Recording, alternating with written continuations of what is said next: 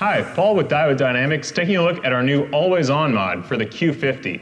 Now from the factory, whenever the car is running, you got a nice DRL in the headlights, which will light up the outer LEDs and the eyebrow.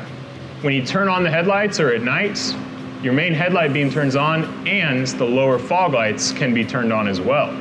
What this mod will do is allow those fog lights to stay on as a DRL as well to add a unique look during the day. Installation will just take a couple minutes with a few basic tools. To get started, we're going to turn the wheel to the left and pop the hood. So this whole mod is plug and play. We're not going to be cutting any wires or anything. It's got these OEM connectors built right into the harness.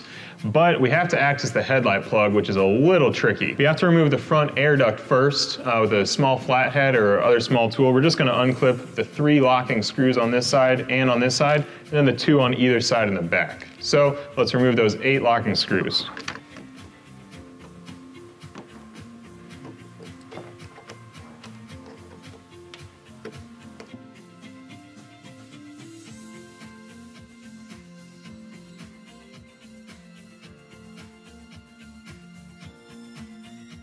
So we removed all 8 of those. We did not have to remove the 2 in the middle here. One thing to notice is that there's actually 2 different sizes. The one with the totally flat surface has to go in towards the middle here.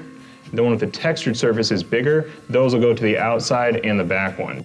So now with everything removed, we're just going to pull this straight up and out. Now we just need to move the passenger side airbox out of the way. It's just 2 screws. It's 10mm socket. So we're going to remove the first one right here on top.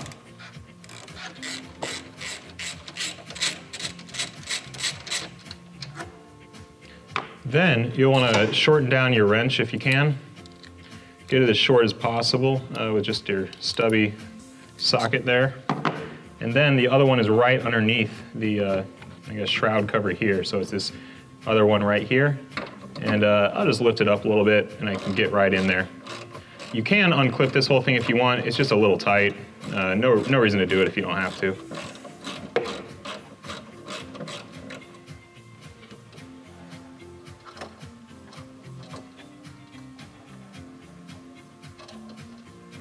So they're a little long, but they come right out. There's our second one. And now with both of those undone, the only other thing holding this is kind of a grommet plug at the bottom. So we can just pull it straight up. And actually on that flexible tube, I'm just going to set it right up here while I'm working, because all we need to do is access underneath the headlight right here. Okay, so this is a hard shot to get on camera, but all I'm doing is reaching down. This is the headlight connector we've got to unplug. This is the back of the airbox. There's plenty of room down here, just hard to show on camera. But we're going to be unplugging this headlight connector here. And so I've got a small tool. There's a clip on the bottom side that is pretty tight. So I'm just going to be touching that with my finger to try to locate where it's at. And then use that small tool to really help depress just that tab. And if you get it on there just right, you just have to kind of press up. And it might be helpful to actually unclip it with one hand and use your other hands to pull it back. I'm going to try to do it with one so I can not block it. There you go. So it's just that clip that can be pretty hard to depress. But just feel around, get a little tool, and you'll be able to get it unplugged. Okay, so now we're coming from the front of the vehicle, and we got the headlight connector here. Go ahead and grab your harness, and you'll see there's bigger connectors on it. Those are matching, so we're gonna just plug one side into the headlight connector. It's just straight through connection, so clip that in. Again, nice tight clip.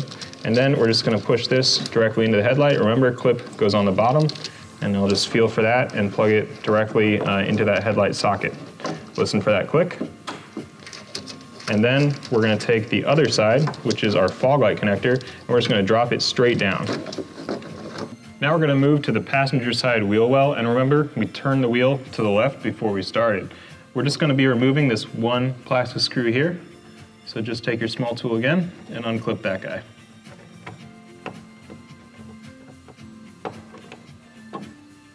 Now we can pull this away just by kind of pulling the bumper out a little bit and just kind of yanking this out. Now, if you want to, you can take the whole wheel off to access this whole thing, but we just need a little access to get in there and make that connection. So now we're looking in the wheel well area. We got a light in here, but you'll be able to see right away the back of your fog light.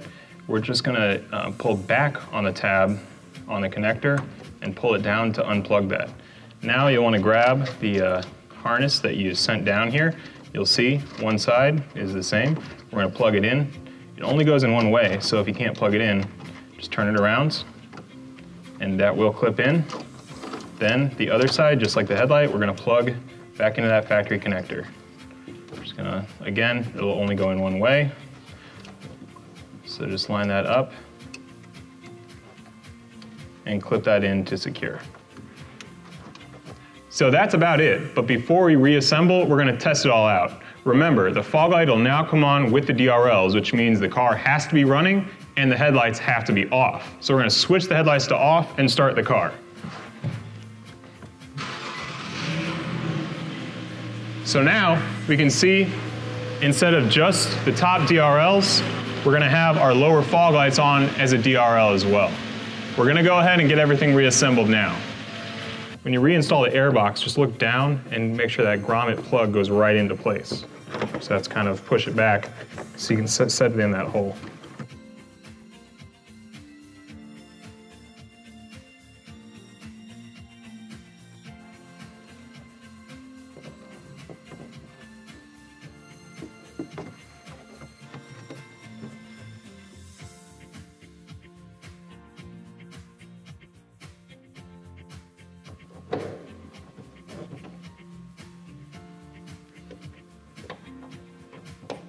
Once you get everything fastened up, that'll complete the installation. As you can see, it is plug and play. It takes a couple minutes. You're gonna get your hands dirty, but it's not really too difficult. We do include that little small screwdriver tool with your order, so all you need is that 10mm socket.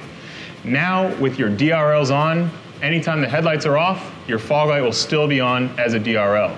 This doesn't affect the function at all during the night with your normal fog lights. It's just now your fog lights are gonna be always on as a DRL. You can find this product online at diodedynamics.com or check our dealer locator to find it at a store near you. Thanks for watching.